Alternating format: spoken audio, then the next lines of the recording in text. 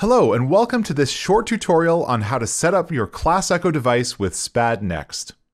SPAD neXt is the software that allows Class Echo to talk to the simulator. It can assign controls and actions to many different devices, and Class Echo is just one of those devices. SPAD uses profiles that you can switch between in order to have different switch assignments and logical flows for each of your simulator aircraft. Okay, let's get started by navigating to the Profiles tab. It's the second icon down on the left-hand menu bar. To use Class Echo with SPAD, you must create one profile per airframe that you want to fly. You then assign the correct aircraft to this profile, and usually any liveries or variations that exist for it.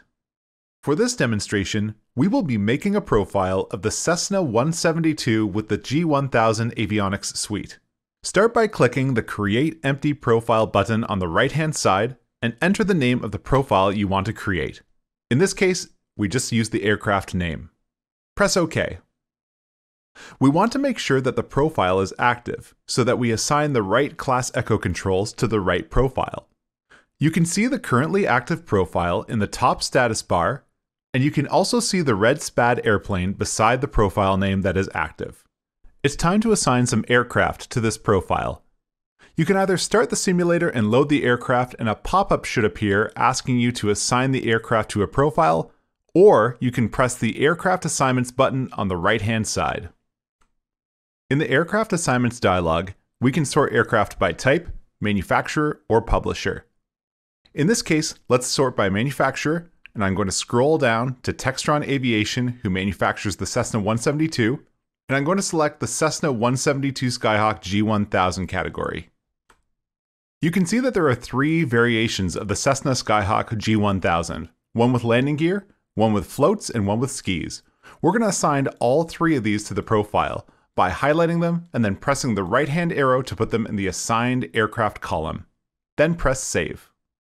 Now that we have created and activated our profile, we can assign a device snippet to the Class Echo.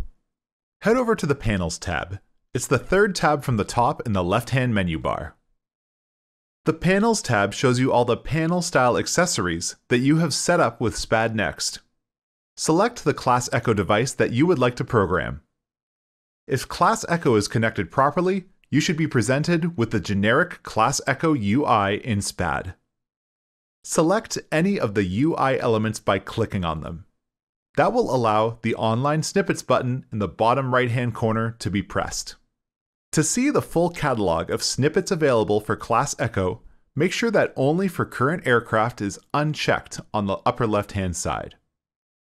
In the Online Snippets browser, you'll see all sorts of device snippets for the Class Echo. Any device snippet that you can see that's named Class Echo-aircraft name is what's called a complete device snippet that will have all the control bindings for every control for that aircraft set up in that device snippet. Any device snippet that you see from the author Shakeprint is a curated device snippet that's supposed to do the job for that airplane. However, you'll also see device snippets from other authors and other users since Class Echo is now completely customizable. We have users producing device snippets for airplanes that Shakeprint hasn't already. We have users improving Shakeprint device snippets, and we also have users producing device snippets for other platforms such as X-Plane and X-Plane 12. If you are interested in producing or publishing snippets for Class Echo, please check out the shakeprint.com documentation on publishing standards for snippets so that we can maintain a coherent and beautiful snippet library. Okay, let's load the Cessna 172 G1000 device snippet by double-clicking on it. You'll get a message that says, "Do you want to replace all events and pages defined for this device?" Press Yes. At this point, you should start seeing some things happen on your Class Echo, and you can start clicking around and exploring the profile.